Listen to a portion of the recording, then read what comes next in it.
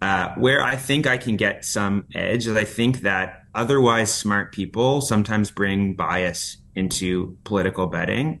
Like about maybe half a year ago, I heard from someone I respect a lot that there was a very sharp syndicate trying to get $10 million down on Michelle Obama to be the Democratic candidate. Come on, let's go! You think I'm going to come on here and put one of the Aussies in the elite tier? I'd vote for Rob of 25,000. I wouldn't vote for you. I can basically just cheat and get the same bets that they're getting. And it's weird because you can also pay your bills at the same place where you bet. I mean, you're a short guy. What? This guy talks a lot of trash. He's talked a lot of trash about me, Rob, a lot of people in the community, but he's refusing to show his face. Touting yourself as a pretty good NFL gambler. I thought you were an idiot. Say testing, I'm a cuck. 1, 2, 3, 4. The Aussies, going head-to-head with the Aussies. That's what I drew for, and I said, get him, Kirk. And they call me a mean-spirited name. I don't hang out with them. The Toronto Maple Leafs at 14-1, staring me dead in the face. I'm already getting, a lot of early. This could be the best Circles Off episode that's ever been done. Welcome to Circles Off, episode number 172, right here, part of the Hammer Betting Network, and presented by Pinnacle Sportsbook. I'm Rob Pizzola, flying solo today. We got fake Johnny in studio over here. Zach Phillips behind the glass, producing as well. We got a guest episode today, but first, a few orders of business. We did promise last week we were going to give away a Circles Off hoodie. The winner of that hoodie, by identifying Johnny, right behind Austin Matthews in the first row of the newly mounted picture in the studio, is at Henry Stotts on Twitter. Henry Stotts, DM us at Circles Off HQ. We'll get your address. We'll get your sizing. We'll ship out a hoodie. These are nice hoodies. We are going to give away more in the future here. Pretty solid. Yeah. I like them. Yeah. It's got those. Got some other stuff coming as well. There we go. So that's first order of business. Second, we're going to be rolling out some Q&A episodes in the next month or so. We like recording Q&A episodes. We seem to get a lot of questions that we just can't answer over, some people be like, oh, you should do an episode on this. Well, we can't do a full episode on it because it requires maybe a 5-minute response. There's lots of things we want to get to here, but Q&A episodes are coming up in the near future. So I would ask, if you want to contribute, respond in our comments down below. Any question you want us to answer, we'll do it on the show. You could email us at circlesoff@thehammer.bet, or you can DM us on Twitter at circlesoffhq. Alternatively, we will put out some calls to action, both on YouTube and on Twitter. You can just respond directly to either of those as well. No question is off limits. We encourage as many as possible, and we'll try to get to as many as possible over the next month here as we roll out some Q&A. Finally, it is football season, and I want to remind you, Pinnacle is the world's sharpest sportsbook and available to bettors in Ontario. We preach line shopping here on Circles Off all the time. It's one of the most critical aspects of sports betting. I would never consider betting without a Pinnacle account as one of my sportsbook accounts because of their everyday competitive odds. So bet smart, bet Pinnacle, your trusted sportsbook for the past 25 years. And if you do sign up to Pinnacle in Canada, use code HAMMER to do so. It does help support the show here, keeps the lights on, pays producer Zach's salary. It's very important. You must be 19 plus, licensed in Ontario, not available in the U.S. As always, please play responsibly. Here we go. Our guest this week is a former lawyer turned sports bettor. He's known in the betting community for specializing in predicting futures markets, including major pro sports awards and political markets as well. You can follow him on X at count_Damoney. Reminds me of The Simpsons back in the where's the monies? Where's the monies? Count joins us today on Circles Off. How's it going? Great. Glad to be here. Yeah, glad to have you as well. You've been highly requested in this community. I don't know a whole lot about you, but over the past month or so, there's a lot of people said you got to have this guy on. So we're having you on. I did research you a little bit. Obviously, I know your real name and we're not going to reveal it here, but you started in finance. You then went into law. Now you're in betting. Walk us through that transition in your life and how you got from law to the full-time betting world. Yeah. I mean, I think like a lot of guests, like I've been sort of betting my whole life in some form or fashion. I actually just got married, and a large part of my dad's speech at my wedding was about how when I was in junior high, I was in a football pool with him and his like lawyer buddies and would typically do very well. I now think that if I had the benefit of this program, I would have done even better. There was a lot of ways to get plus EV with those guys for sure. But yeah, so I started betting more seriously, I'd say, in law school, and kind of like increased my amount that I was staking every year into practicing law, and got to a point where I felt like the success was sustainable enough. And the law job was also fairly stressful. So I thought it was a good opportunity to go on, do this more seriously, but also allow to do other things as well. Very interesting that one of the reasons you left law was because the job was fairly stressful, and then went into sports betting, because a lot of sports bettors, including myself, would say that this is a profession that also comes with a lot of stress. Yeah, I think that is very fair. I think that I find futures to be less stressful. I have done lots of more day-to-day betting. It's not really for me. I don't like the sweat of it, and I don't like the runs. But I think that, you know, especially like back then when I didn't find it very stressful, I wasn't actually staking that much. And what I was staking was from stuff that I had already won. So there was a confidence in it that way. Now I just sort of feel like I know what I'm doing, and therefore I don't find that stressful. But actually you're catching me at a time where like all my money is like outstanding, and I'm like, I'm not sure I'll win a single one of these bets. So it comes back and forth. Yeah, so a little bit of stress is creeping in over the last little while here. You mentioned that you did some day-to-day betting, but now you focus more on futures markets, so less traditional markets. Oftentimes people have like a story in the sense of there was maybe one future that really got me over the edge, and you know, I realized that this was for me. Is there a specific future that sparked your interest in keeping this going full time? Yeah, I'd say maybe two things. So the first is that I think the first future I put some actual money on was Patrick Mahomes MVP in his sophomore season. Really his rookie year. He had played one game the year before, and I got it at 70-1. After 1 week, he was down to like 10-1. After a couple of weeks, he was in the minus, and turns out I just sort of got pretty fortunate there because it gave me some good confidence. And the other one would be betting the 2020 US election. That was something that, you know, now talking to a lot of sports bettors, I think like it seems that everybody I talk to, if they have any inkling for futures, was on Biden in that election, just because his price and market diverged so much from like the reputable public models. I mean, I didn't know that it was like so obvious to everyone at that time, but that was definitely a ride. The night of the election is probably the worst into best night of my life. Luckily, my partner, who's a doctor, was on call because I was a very sad state of affairs till about 2 a.m. Without giving away too much information, you're Canadian. We talked a little bit off air going into the show here. So you're betting into U.S. Politics markets in 2020, and presumably you have a lot of money tied up. You've mentioned you had a lot of money tied up. I'm just inferring that some of that is this upcoming election as well. You can correct me if I'm wrong. But I'm very interested in talking about the political markets because these are highly liquid markets. We're talking to, if people wanted to get 7 figures down on the upcoming U.S. election, they could do that without hesitation. It'd be fairly easy to do that.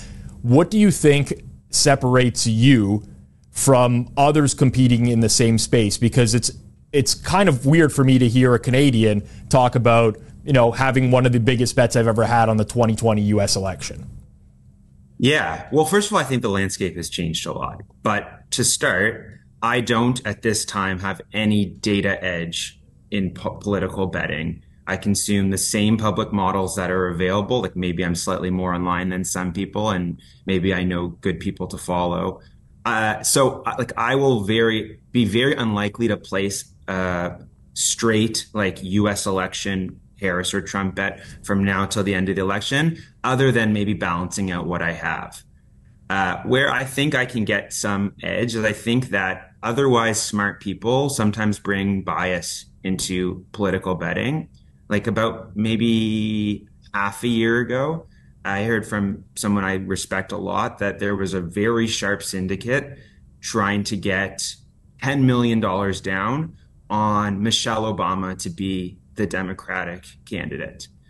And I got that on an airplane. And like, obviously, we can get into why that worried me because I had a lot of money at the time on Biden to be the candidate, which ended up being fine. But just nervous, and I was like on my horrible Air Canada Wi-Fi. I'm trying to figure out like where is this coming from, and to the best of my knowledge, it traced to some like lunatic Fox News article from someone who was not a straight news person, was like an opinion person. Like obviously she'd be an amazing candidate, and I think people have often wish casted that she would be the candidate. But you had to take every statement she's ever been on the record of having zero interest in that.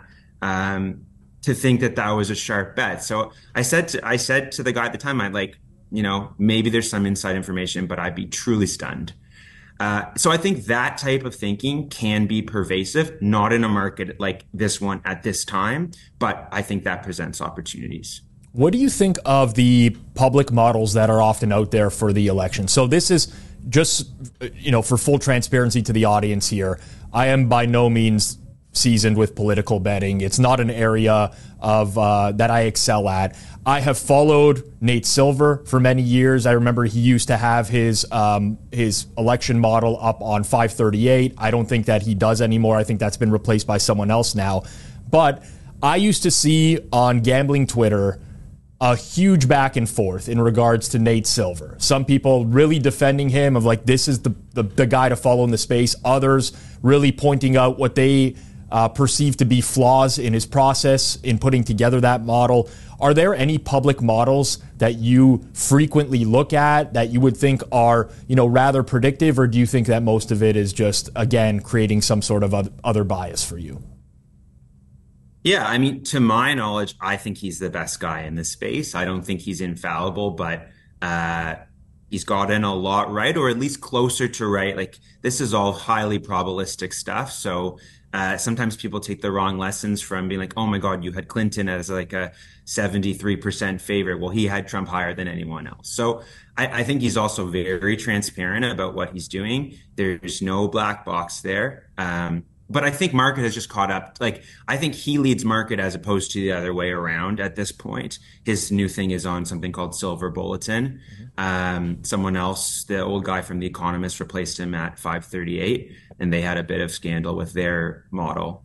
But yeah, I think Nate's good. Interesting. It's also my understanding from other people that I've reached out to in the space that you're heavily involved in awards betting futures.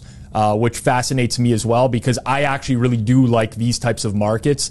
They're a little bit different than a more traditional futures market where you're just kind of betting on an outcome, but it's going to be decided on the field, basically, or on the ice or whatever.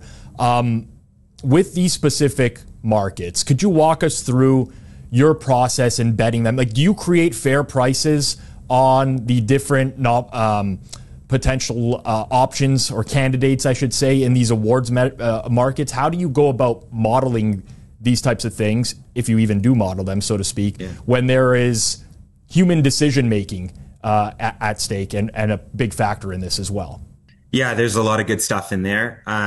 I definitely do price these markets, but I will say that earlier in my career, I didn't do that really. I mean, I think probably I was doing it in some sense, not so much like consciously, but I would see something and think it was off and bet it. Now I'm more so actually trying to price these things. And there's a lot of ways you can go about that. I think one exercise that's laborious, but very helpful, is actually trying to go through and assign a probability to each person in a market. Now, I usually have a thing at the end that says field. I'm not going through to like some guy who'd be 1,000 to 1, but even figuring out what like a field should represent in a certain award, I think is an important piece to it. And I think just having to compare people against each other helps you sort of figure out where they might be. other awards are very subjective, and they cannot really be anchored in probabilistic thinking. Like Damar Hamlin, comeback player of the year. Sad that that loss comes to mind for me, where, I would have been speaking to smart people at the time thinking like, if he gets on the field, I think he's like 80-90% to win this award. At the time, he was minus 110 when it came out that he was going to play. What can you draw on there? You can look at like Alex Smith in the past. He came back from a horrific injury. He went pretty much off the board the second he played a snap. He didn't play particularly well. He won going away. So that's, somewhat bullish. I thought he could lose to outlier cases like Rodgers maybe coming back the same season. And whether or not Flacco fits in that, 20 to 10% that I was allowing for, he became such like a phenomenon. That's a live question. Yeah, I also lost money on Damar Hamlin, and I was very confident that he was way underpriced early in that market. I felt very strongly that if he played, he would win it just because of the human factor in voting. And that's one of the challenges I see with these markets in particular, is accounting for the subjectivity of voters when you're doing the analysis, because it's almost not who do I think is most deserving, it's who do I think other people are going to think is more deserving. And that to me is a very different problem to solve. Yeah. And that's, by the way, why I think certain type of political betting, not really this straight up Trump Harris stuff, is quite similar to awards betting. Like if you're looking at who's going to win a primary, you should not be saying which candidate do I find compelling. It's like, which candidate do I think other people will find compelling? So I think it's a somewhat similar skill. I will say as an aside that I think the more the proliferation of advanced stats happens and the more there's like daily conversations about these things, the more the person who should win does win these awards. Not always, but I think that is something to keep in mind. And I also think, like the fact that it's human people puts a massive premium on being able to, as a skill, determine what is going to resonate with other people. Yep, totally agree with that. Some awards markets in particular have different scoring systems than others, so to speak. There have been some markets that have gravitated towards, each writer is going to rank their top 5, and there's some sort of scoring system there. How long did it take for you? I'm sure this is built into your edge a little bit right now, and it's become public knowledge over more recent years. But how quickly were you to hop on to these changes in voting, and how much do you think that contributed to your success in awards betting? Yeah, I would view it as like an edge of many edges. That's something where you can distinguish yourself. I think you certainly want to know the scoring system of any award you're voting on or you're betting on. You want to know the composition of the voters. Hockey, outside of Jack Adams and Vezina, has a 200-person voting block, whereas football has a 50-person voting block. So I, with everything else equal, expect less variance, more predictability, less outlier winners in hockey awards as I do in NFL. That makes a lot of sense. I used to, and I still do listen to You Bet or You Bet, but I used to listen to one of my favorite people in breaking down futures markets, which was Ken Barkley, who we've had here on Circles Off, also known as Lockie Lockerson. And this was kind of his niche and his bread and butter. And for those that don't know, he recently left the show to pursue full-time futures betting as well. So obviously found an edge in this market. When I would listen to him, a lot of times he would break down past trends in specific markets and use them for future predictive value. Just as a rough example, looking at maybe coach of the year in the NFL. Go back for the last 20 years or so, who are the most likely candidates to win? Well, most of the candidates that, or most of the people that end up winning this, their team didn't make the playoffs in the previous year. They improved by their win total, season win total by 4 wins on average. I'm just throwing random stuff out there. But he was a big believer in using past predictors to predict future success. What's your stance on that and your viewpoint? How much does that come into the equation for you? Yeah, I mean, I think that you'd be very silly to not be alive to and to intimately understand what has happened in the past. There's no downside, and it's going to help inform your viewpoints. But I would say where like perhaps the leap is realizing that just because something hasn't happened in the past doesn't mean it can't happen. I mean, I like to think sometimes like someone says this has never happened. Like it doesn't happen. It's an unwritten rule. I like to think like, how much has that been stress tested? Like, was there a really great case that tested that thing that you don't think can happen? There was, maybe I would change my view on it. But I have found both in betting and in life, shifting my parameters as to what is possible, is very helpful. Yeah. It's very interesting to handicap in that way. And granted, futures markets are very different from day-to-day sports betting. But if I saw someone handicapping NFL games using strictly past trends, I would almost immediately assume that they're a losing bettor, because you can find a lot of trends that can fit your narrative for the side you like in the game. Also, a lot of them are just not going to be predictive because the market will often catch up to these trends. One example being maybe a West Coast team playing an early game on the East Coast, which was a thing 20 years ago, but travel became better. Teams are more equipped to deal with that time. And also it just got factored into the market where people are betting an angle that doesn't exist anymore.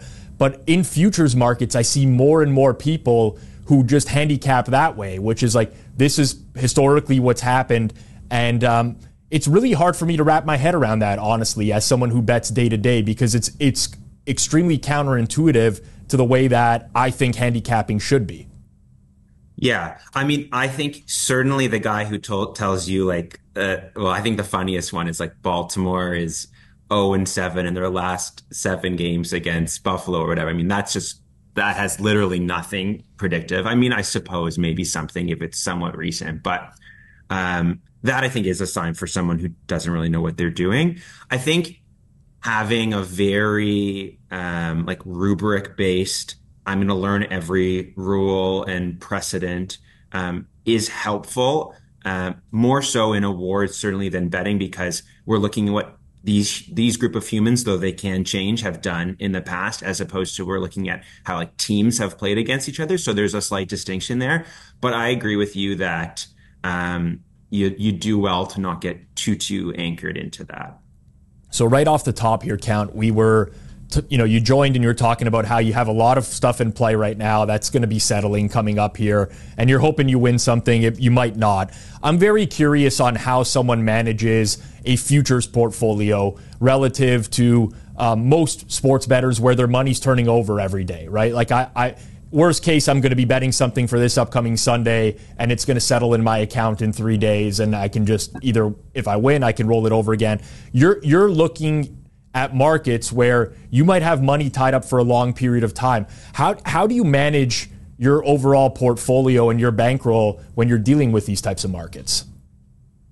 Yeah, I mean, couple things there. So I am sort of betting throughout the whole year, more so in the season than before the year begins, but I certainly do that as well. Like everything I have right now, I mean, NFL just started, is mostly preseason stuff. And that's definitely been a big shift for me, which is that I think, and I see a lot of content, to the extent that there is awards content and features content on Twitter, being about like building a portfolio. And I hear people say things like, this guy's not going to win. Maybe he's 100 to 1. He's not going to win, but he's going to have a moment. He's going to be in it at a point. He's a great chip to have in your portfolio. Like, I don't think like that. I am betting on people whose fair odds to me are less than what the posted odds are. And in line with that old sort of way of thinking, I used to like, let's say I had the favorite and someone else looked scary. I'd bet them for the same amount to win and I'd start whack-a-mole picking people off and sort of guaranteeing that I was going to win money on the NFL MVP award. I have since shifted to, you know, not caring that I have to win money from every award. I care more about everything I have. And I think that to the extent that I leave somebody in one award unhedged and I have another person unhedged in another award and they're both true 50%, I'll let them take care of balancing my portfolio. The wins will come when they come. I should say that I used to be like very anti-hedging after being so pro-hedging. I know you guys had that big discussion with Frank about logarithmic bankroll. That's, you know, above my pay grade. I would say that if I have really like life-changing money on the line, I would hedge it maybe even something slightly negative. I'll always hedge at neutral. And certainly I would always hedge if it was plus EV, but I wouldn't even view that as hedging. I would just be betting on another person who I think is a good bet. How do you determine whether you have an edge in the long run in these types of markets? Because I'm assuming, and I'm just making an assumption, you correct me if I'm wrong, but I'm assuming in a lot of these cases you're betting big prices. Maybe not like insane like people think, because you're saying that you're typically filling positions where you think somebody, you're viewing it probabilistically. This is my number. This is the market number. I think this is an edge here. I'm not just taking shots for the take of the sense of taking shots. But in these types of markets, if you are betting bigger numbers, you could have prolonged losing streaks. So I wonder, I mean, are you a big believer in efficient market hypothesis where, okay, I collected this person at these prices and now there's something completely different? How do you measure or gauge what your edge is in this market? Yeah, I mean, I would just view it as like, I'm kind of looking at my bankroll at the end of the year. And I think like, I'll actually correct you on one thing as well. Like, I think earlier I was really opposed. I think if you have a small bankroll, it can be very attractive to bet only long shots. You don't have to tie up that much. There's big potential payoff. I am now really agnostic about it, except about prices. I will bet like, you know, Rudy Gobert last year was minus 300, minus 400 when once he hit the health requirements, he should have been off the board. So that's an amazing bet. It's just like how much it's just hard to get down that much when something's in, you know, the negative. So that would be the only bias I have to bigger prices. But I think I hear people say all the time, like, oh, he's an amazing bet, but like there's so much juice. Like that's not for me. That's not how I think. But yeah, I judge success basically just seeing how I did at the end of the year. I don't really think, so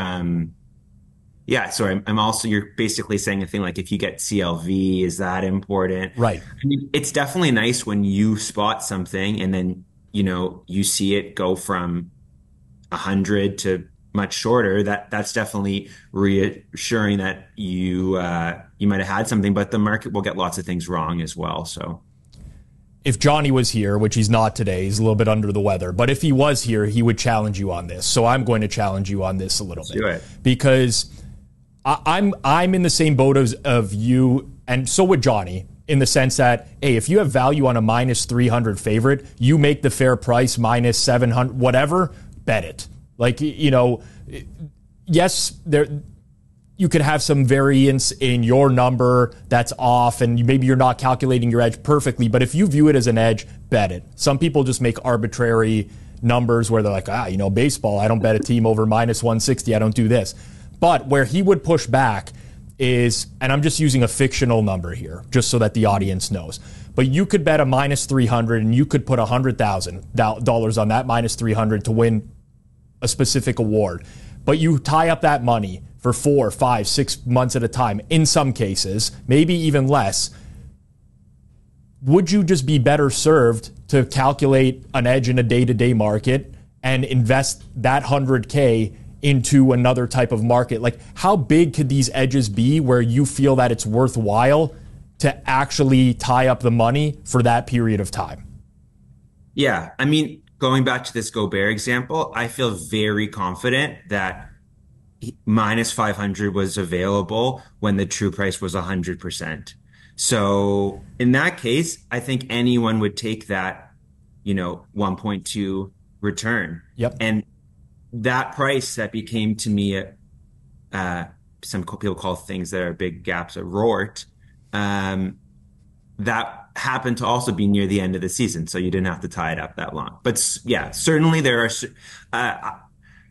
In the 2020 election, I bet a lot of money on the Democrats to win the popular vote, which I think I showed an edge on, but it wasn't worth tying it up for that long. So that's a lesson I learned. I'm glad you mentioned that, because that was going to be the follow up for me. Does the amount of time that you would have to tie up the bet for come into consideration for you? And it sounds like the answer is yes. Yeah. I mean, I don't have like a formula or something like that. I'm not really like looking at time value of money, because typically I'm not entering into bets that would be, marginal enough that'd be concerning to me. Interesting. In regards to a full season of sports, and this, I'm sure this varies from sport to sport. You've talked about basketball, you've talked about hockey, you've talked about political markets. I'm sure you do awards markets across different leagues. So I'm sure that there's a lot of variance in this answer altogether. But do you typically have more volume earlier in a season or later in a season? When do you see the biggest edges over the course of a year? It's funny. Recently I've done something with like coding bets about whether they were preseason or in season. You're sort of pointing out that it would also be very valuable maybe to code by when in the season I'm doing it.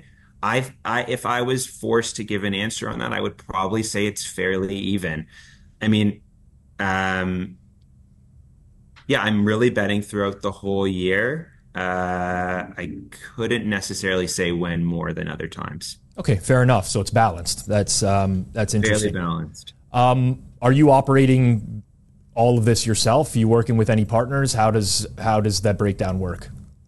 Yeah, no, I do it by myself. I've got like a couple buddies that I have met through Twitter that I chat things through with, but generally by myself. So you're operating as a solo bettor. Have you ever thought about working with other parties? I mean, in your mind, what are the benefits and the drawbacks to being a one-man operation? Yeah, I mean, I don't have to run anything by anybody. I just bet what I want to. My risk appetite is what dictates it. Like some people might be, more conservative than me or more risk loving. And yeah, I think like it can be, I really do appreciate having people to bounce things off. In a sense, like maybe you would think of that as a partner. Not really. There's like not the financial interest, but someone that you trust and trusts you, and you're able to figure out sometimes like some of these bets, you're like, this could either be the best thing I've ever seen or it's like dead immediately. So running that by someone else who thinks through these things, I think is helpful. And I guess I don't really know what it's like to be in a group. And you found most of these people directly through social media, through Twitter? Yeah. Interesting. Now I've met some of them, been on some. It's really fun to be on a big future with someone. Like I went to the Celtics finals this year. I went to the Panthers finals last year. So when those come home, it's like if I get something that far, I like to go, and that can be quite a good ride. I've experienced someone who was very high on the Celtics last year who sat in studio with me to the right here. Maybe some overlap, being a fellow Torontonian with me as well. But yeah, interesting. We don't have to get into that. I'm curious in this market as well. From the day-to-day markets, there's I bet day-to-day sports, as does Johnny, as do most people. In the pro betting space, that comes with a lot of automation. I can wake up in the morning, there's a lot of stuff available to me. Data's been imported already, things of that nature. What is your process like? How much of this is a manual day-to-day grind for you versus maybe an automated process?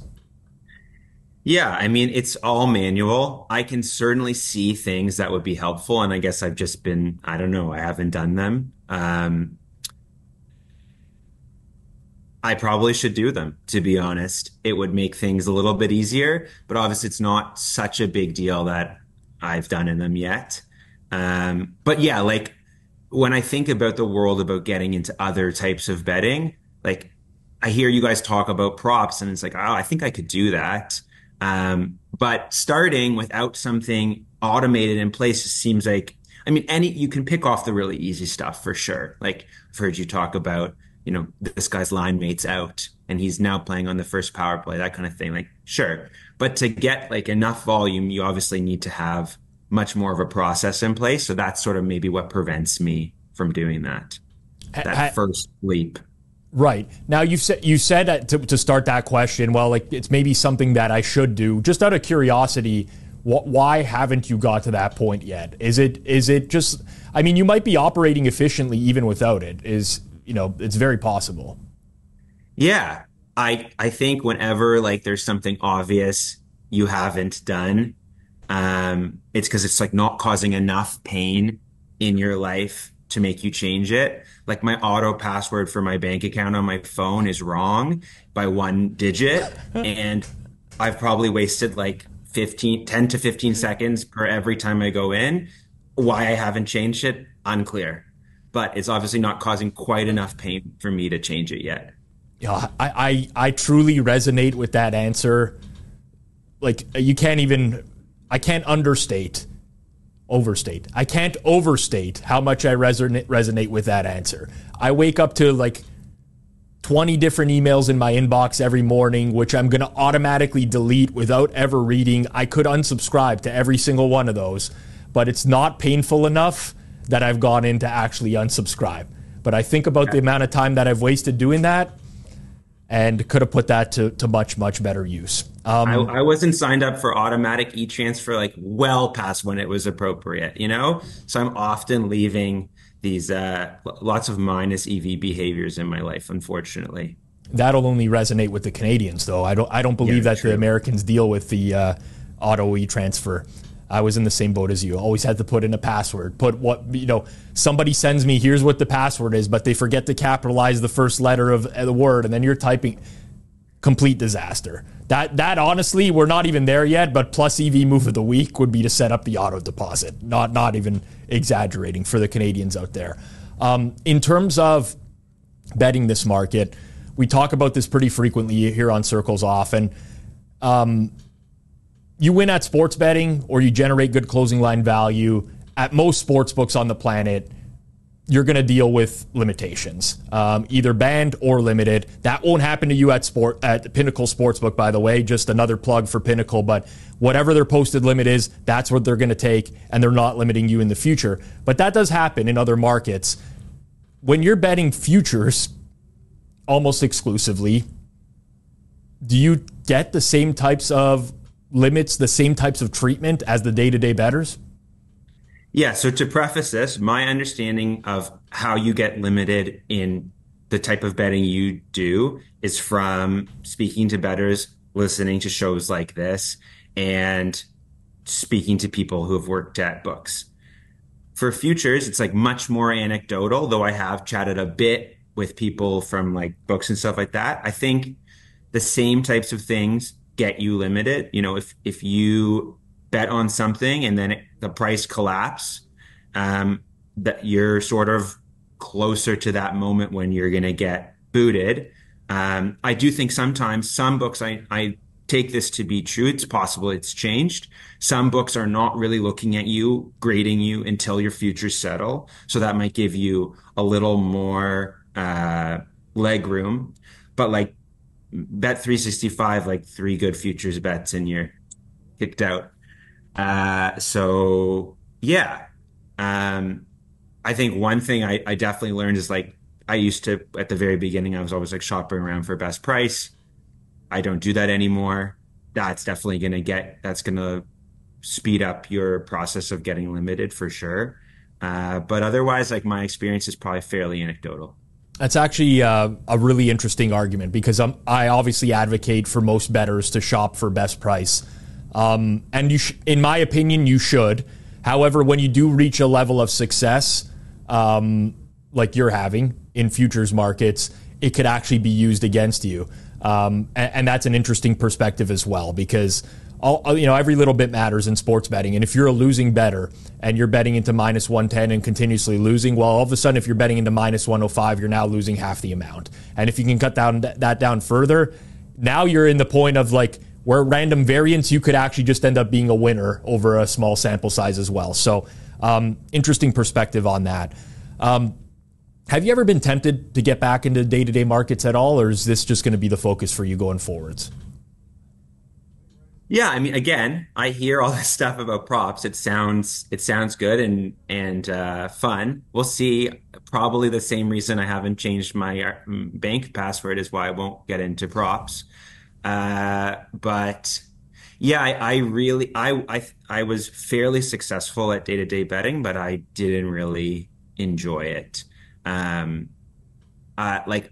Recently, maybe a year and a half ago, I was betting on something like quite niche that was game based, and I was getting in really good, like 100%. I was showing huge CLV and losing, like because of variance.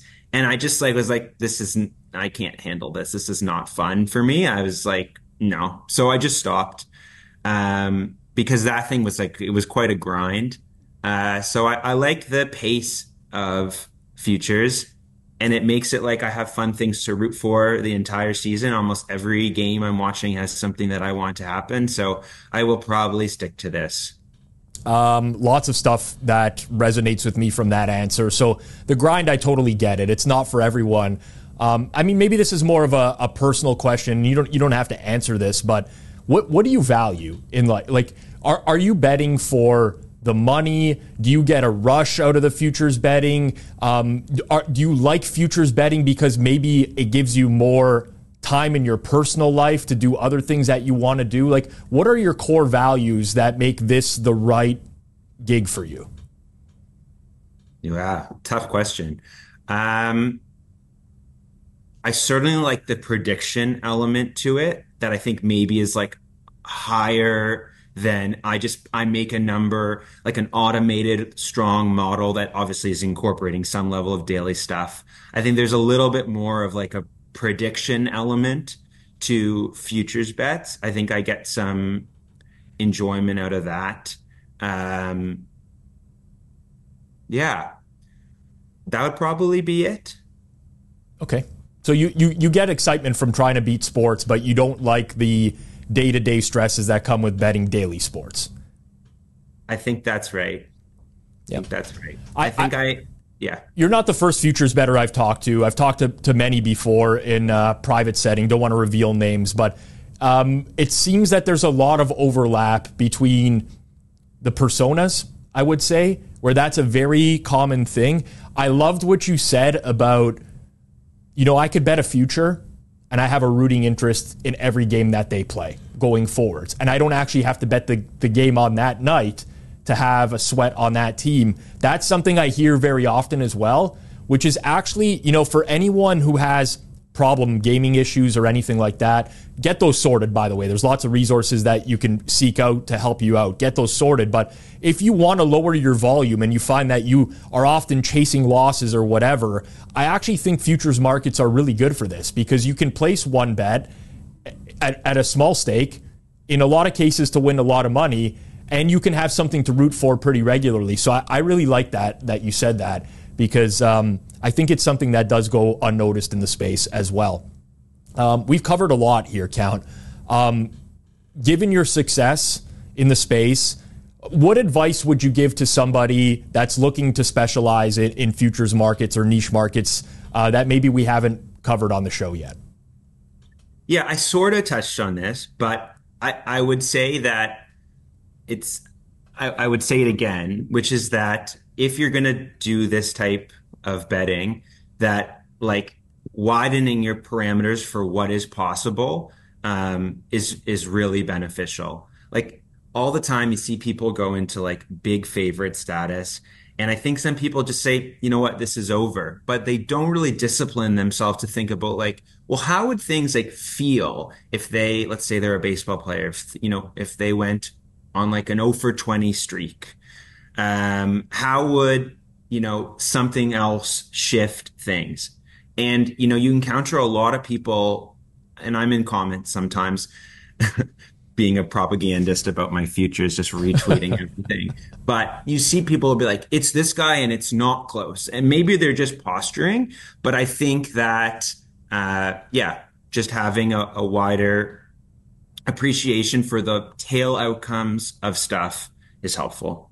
Yeah, love that. Injuries happen in sports all the time. People seem, and when I say people, I may be just lumping, the general public of rec bettors all into one spot. But it's like, oh, this guy's sewn it up, and it's like, well, no, there's half a season to play, and sure, he has great numbers relative to the field, but there's got to be some percentage chance of injury where now all of a sudden he doesn't win that award. Lots of examples like that. What really changed my perspective on the anything is possible, not Kevin Garnett winning the NBA title or anything like that, but was Leicester winning the EPL or the BPL back in the day, Barclays Premier League EPL. I don't remember the exact odds. I want to say you could have got like 600 to 1 or higher to start the season. And I wasn't that involved. Like, I'm not a soccer guy. I was going to say something like 300 to 1. Right.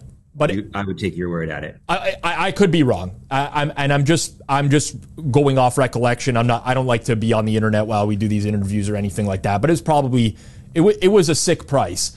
And if that can happen in sports, and that's over the course of a full soccer season, right? I mean, listen, it's not a baseball season 162 game sample. It's shorter. It's less than 50 matches, but if that can happen, people really got to open their eyes to what's possible in sports. And there are a lot of tail outcomes. Completely agree with you, especially with some of the variance in some of these playoffs as well. Yeah, I wasn't betting at the time, but I think I fortunately got a ton of the lesson without having to pay the price. One of Nate Silver's famous misses is that although Donald Trump in the 2016 Republican primary was polling as the leader over and over again, he just had this, I would say it was a bias that I had at the time too. He can't win. Conditions are going to come into place that will prevent this. He wrote an article. It was like the 6 reasons why it's impossible. And each one was progressively more like, well, if this happened, then this would happen. And I think to that point, that is why I think there are opportunities in political betting. But that just taught me I was 100% convinced that Trump couldn't win. And I was just very wrong about that. Yep. I think I was as well the first time around. I don't even follow politics, but I was betting Hillary Clinton to win the election. And it was completely baseless. Other than that, I probably bought into like a lot of, I don't want to call it propaganda, but sort of, in that maybe I was just being fed a lot of information that maybe wasn't as reliable. Anyways, you lesson learned, right? Some of my greatest lessons have been learned through experience in life and not necessarily before that experience. So that's one that I'll take away with me forever. So we wrap up every show in the same way. Doesn't have to be related to sports betting. Can be related to sports betting. I don't know that we've had a sports betting plus EV in a long time. I guess Johnny's like credit card scam that he was talking about last week for sports betting might be somehow related to this, but it's totally up to you, Count. One thing that you think is plus EV, one thing that you think is minus EV. Floor is yours. Okay. Plus EV, this is slightly niche and it wouldn't help you two guys, but I think it's highly plus EV if you have an unusual or uncommon first name to have a different name for delivery and takeout pickup orders that is a more conventional. I love this one. I've got a buddy. His name is Eitan. He goes by Ethan. I think it's helpful. Although I'm not sharing it, also have a pretty unusual name. And, it's just many years of, they ask the name, you say the name, they say it back to you. It's like, is that correct? And you're like, no, but for the purposes of this, like, it's more than sufficient. They try to spell it for you. You're just like, and then, I've now converted. I have my delivery and pickup name. There's, at a place that I frequent a lot, it's a bit unfortunate because then, you're consistently that name and they really do view you that way. But I think it's highly plus EV. Yeah, I totally agree. I don't have the same problem as you. The only name problem that I ever had in life was that I have the same name as my father. So I'm Rob Jr. And when people used to call the house on a landline back in the day, I don't even know if the Gen Zs know what a landline is, but when they used to call on a landline back in the day and ask for Rob, when I was in my teenage years, I sounded exactly like my father. We had no idea who this was for. So I had to get, I started calling myself Junior for a little bit there. But I like that one a lot. Not applicable to the entire population, but definitely some savvy advice. Count one thing that you think is minus EV. Okay. And your mileage may vary here as to like what the cutoff point is, but having debts you expect to be collected amongst your like closest lifelong friends. And by that, I mean, like, if we come over and I order pizza, like, I don't want you to offer to e-transfer me for it. I think if it's someone like that you are going to have in your life for a very long time, there's a certain point where it's just like much, much cleaner to not be in that practice. I find it like very uncomfortable if I'm getting a coffee with a friend and they want to pay for their $3 coffees individually. I'm always going to grab both of those. I don't know why it's so bad to do two different taps, but I just find that it signifies like not a level of closeness, as though, I'll just grab your coffee. Whether or not you're going to grab it back is fine for me. So that would be my minus EV.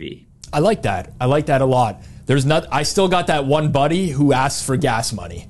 And I'm like, you got to be embarrassed with yourself at this point. Like, I'll just drive next time. Just tell me, like, I have an electric car. If we're going to go. And for the record, I am still offering, because I don't, unless I know I'm in one of those reciprocal relationships, which I do know I am in with some of my best friends, I'm still offering. And if you want to take me up on it, I'm going to send you money. But my preference amongst at least your good friends is just to let it all come out in the wash. I do like that. I gave out a plus EV mid-show, out of order here. Zach, on you? Yeah, minus EV, I'll go. Drinking on Sunday. Went with some of my buddies. Like, we went out on Saturday, and then we were like, let's go for lunch, and we'll have like some drinks or whatever, watch some of the football. Terrible, terrible idea. Finish drinking earlier, and then the whole rest of the Sunday, you're kind of drunk, but just not really, and you're also just now hungover. Mm-hmm. And then we have our 9 a.m. meetings, which we've talked about. Yeah, every gotta be Monday at those morning. Every 9 a.m. hammer meeting. I got to tell you, people look like they've had a really long night. Yeah, and then it's just like I show up to the meeting, do that, then we go and do the rest of the day. Monday's busy day. Mm-hmm. Now I'm just tired, still a little bit battling it, and it's like I didn't even drink that much. I just had a couple of drinks. Like, that was just stupid. Yeah. I'm going to do it again, but it's minus EV for sure. I agree. Like, I think it's important if you're working any job, or it doesn't matter. Like, most people have routine in their lives. Even if they don't work a regular day job, they tend to do things on certain days. I really think it's important to plan your drinking. If you're going to have a night where you're going to get messed up, like, make sure you don't have to work the next day. Make sure you don't have something the next morning, because you're just miserable all the time at that point. You're absolutely miserable. So I really like that one from you, Zach. Count, we'll end off on this. If you could go back 5 years and talk to a previous version of yourself, what advice would you give to your former self? I wish I knew the value of my personal betting accounts. I think I would have paper bet until I was more ready to stake very seriously, and more parlays. Interesting. So for those that don't know what paper betting is, basically not, fictionally betting, so to speak, at that time, is what you're referring to. Yeah. I just did a lot of the types of behaviors that would get you limited. I know. From the sportsbook.